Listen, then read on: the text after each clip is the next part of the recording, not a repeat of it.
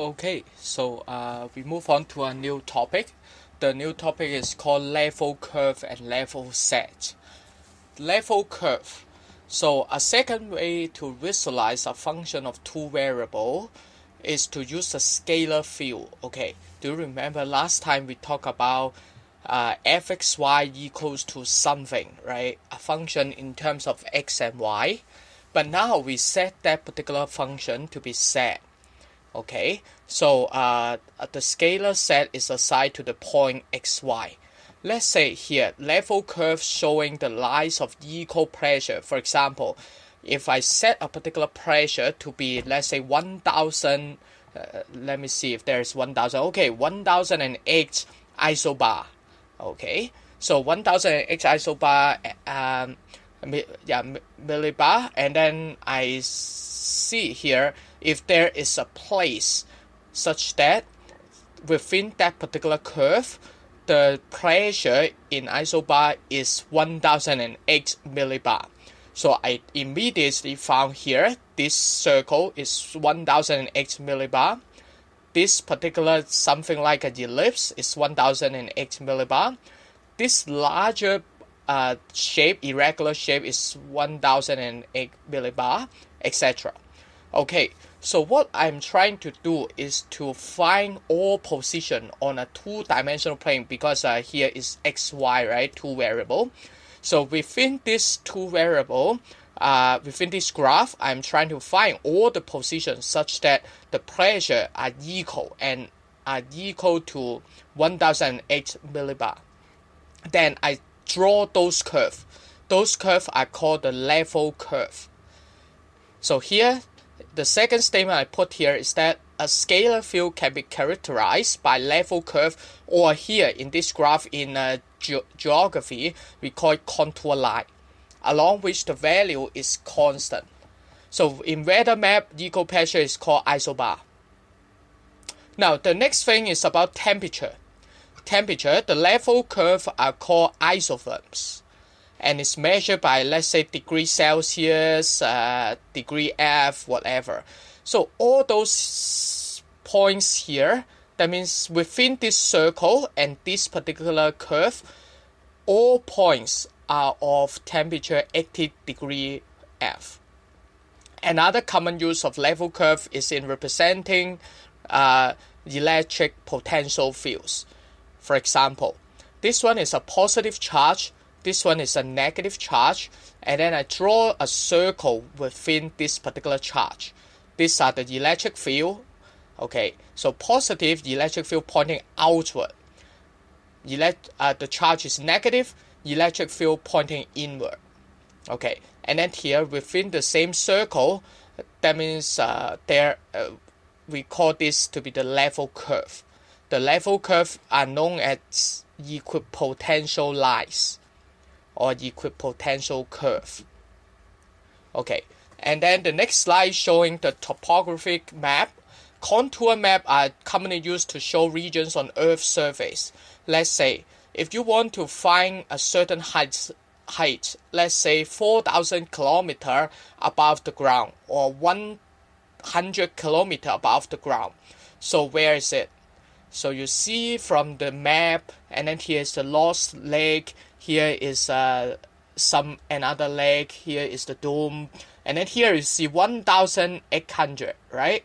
Okay, so here is the height above the ground, and here is 4094, something like that, 6600.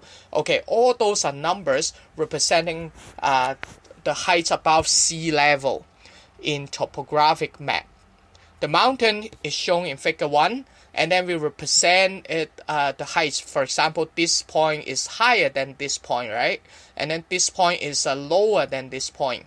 So for example, this one is 5,000, this one is 5003, and then all the area here surrounding this place is 5003, and then here is 5,500, something like that. Okay, so we try to investigate where is the exact position from the map in geography. 5003, we refer to the number 5003 here and try to see, okay, map with the geometric characteristic, and also some of the surveying guides will depend on the map in order to find the exact location in order to rescue a certain person.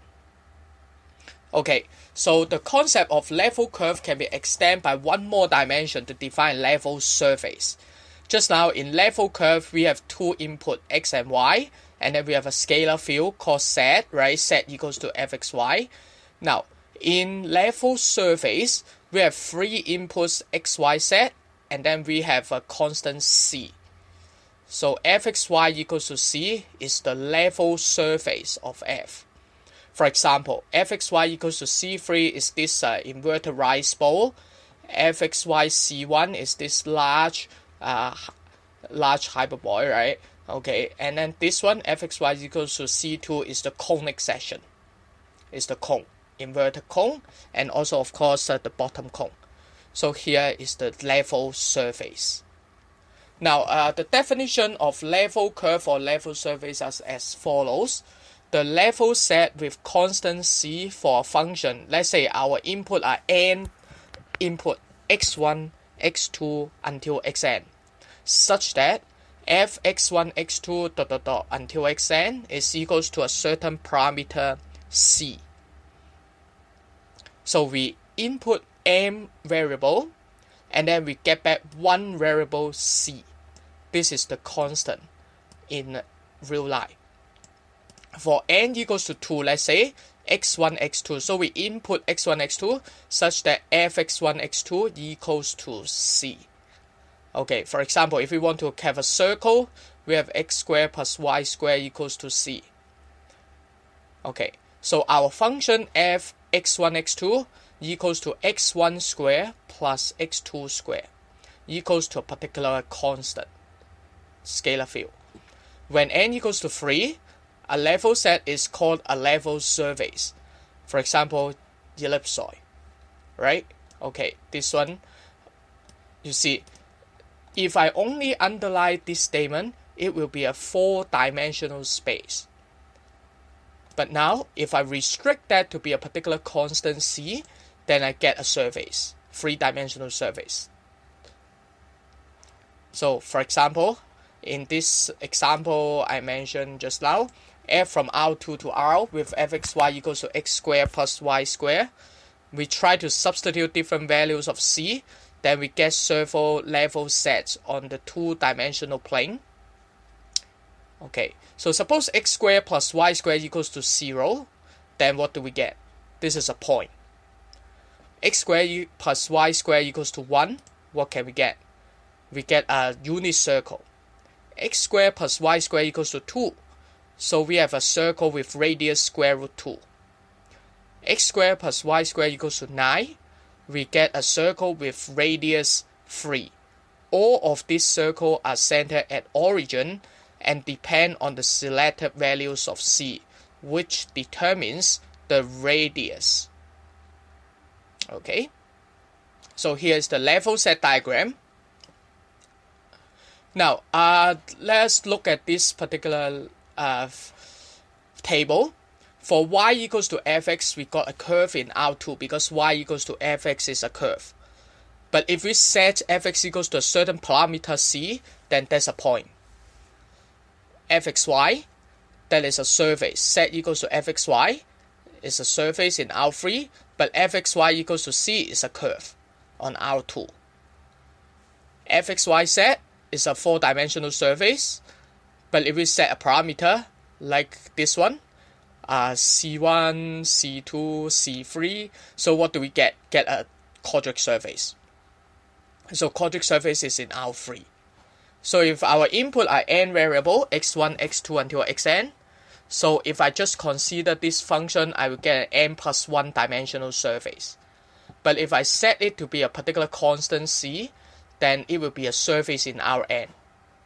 Now notice that here, so for example, this one is n plus 1 dimension equals to n plus 1. Then here, dimension equals to n. Okay, so the graph and the level set. The level set has dimension 1 less than the dimension of a graph, provided the same function. So let us try to visualize it in another way. Let F be, the domain is a subset of Rn, which is omega, maps to real. So the level set at alpha, so suppose I set a particular line or a particular level called alpha, just like the topography map.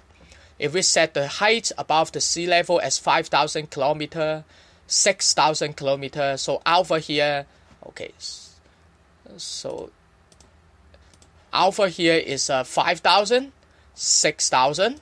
So here is the level set. The level set is a set, of course. It's the set of all vector x belongs to Rn. That is belongs to the omega, of course, such that f of x is equals to alpha. Now notice that here x is a vector, not a scalar. So because omega is a subset of Rn, let's say it is Rn. Okay, let's take it to be Rn for simplicity. So we have a total n coordinates for this vector x, such that after inputting this n coordinates, and then f of these n coordinates will be equals to a certain value, height, alpha. L alpha will be a subset of the domain omega, because you choose something from the domain omega, right? And then this must be smaller. The sets must be smaller than the domain omega. So here, if you know function well, you notice that it's actually the same as taking f inverse of this particular map, right? Height level, right? Okay, so suppose, let me give you an example. If you want to go hiking, and then people ask you about where are the surface such that the height above sea level is 5,000 kilometers. So you choose alpha to be 5,000, and then you want to find the value of x.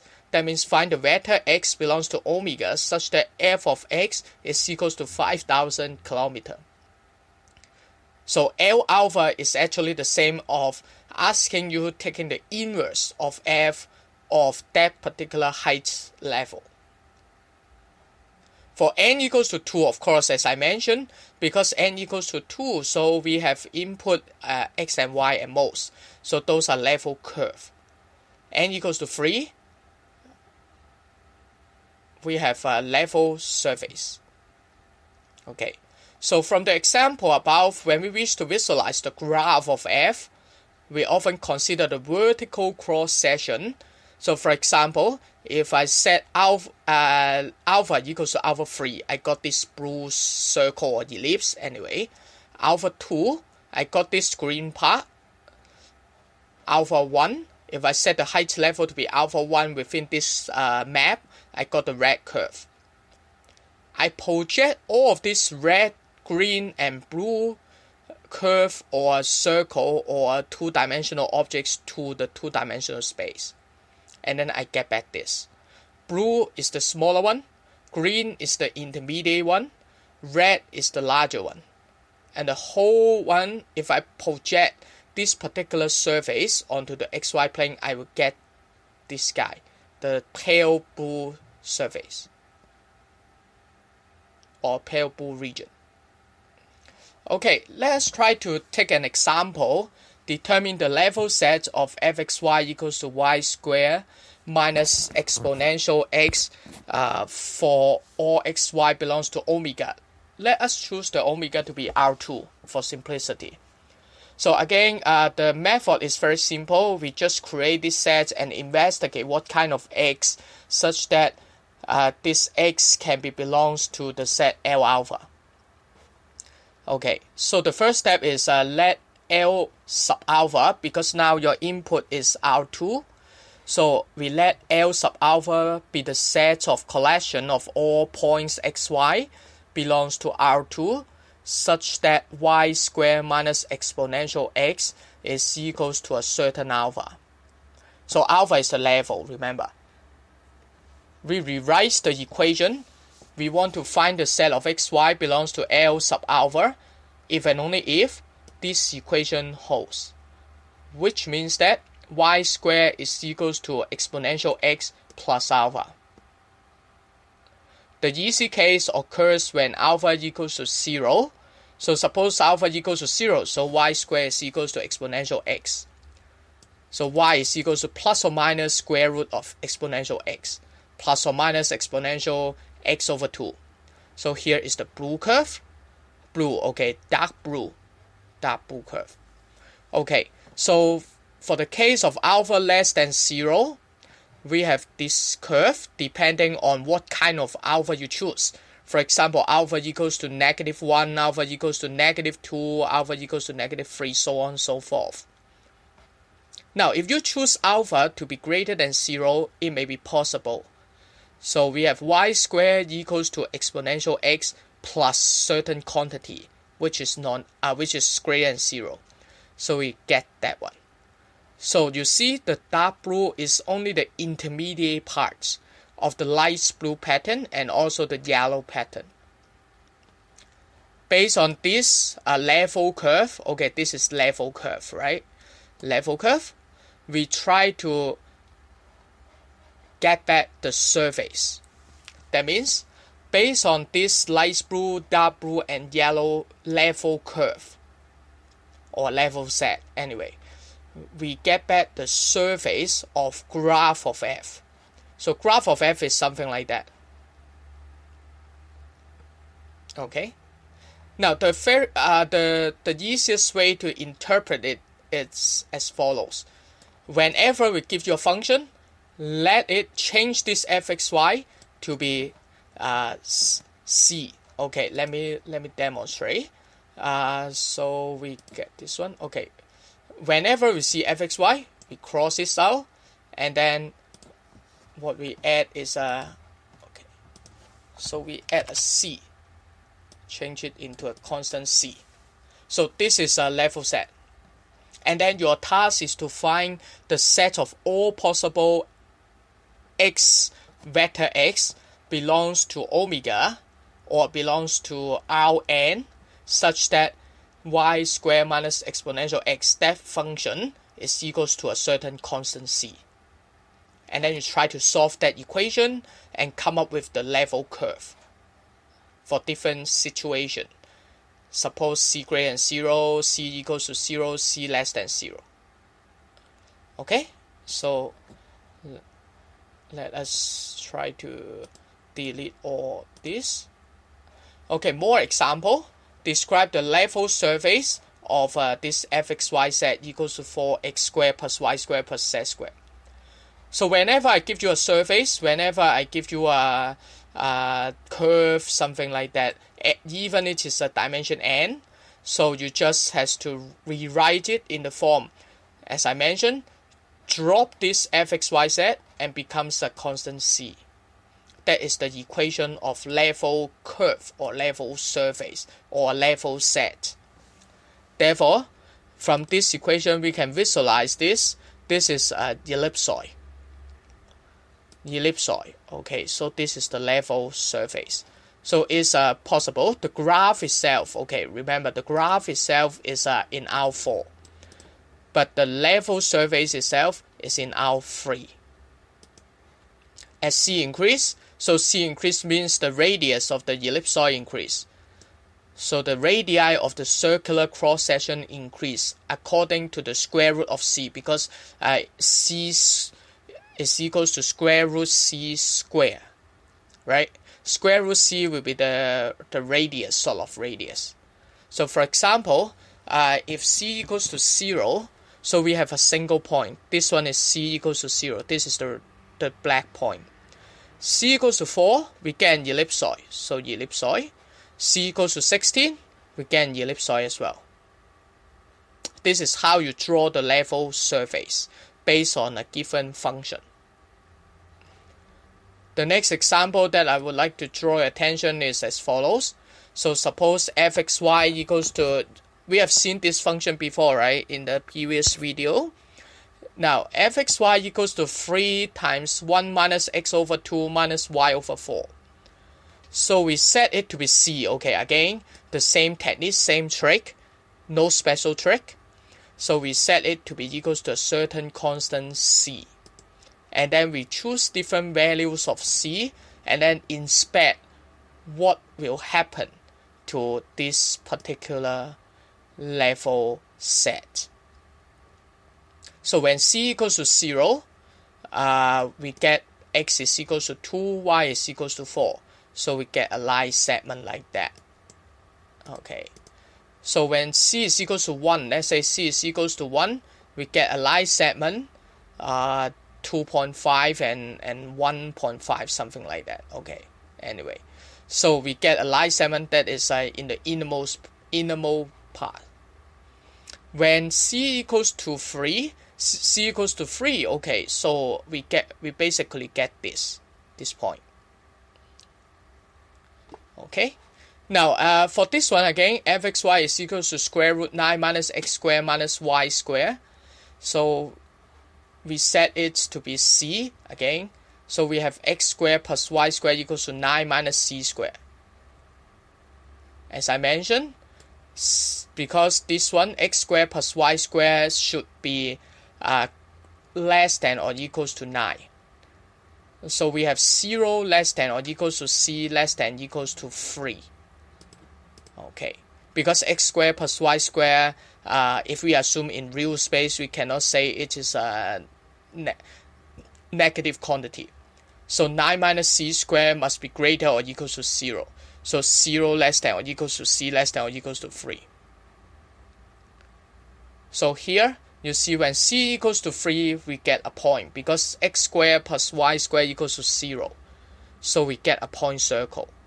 When c is equal to 0, so x squared plus y squared equals to 9, we get a circle with radius 3. When c is equals to 1, we get x squared plus y squared equals to 8.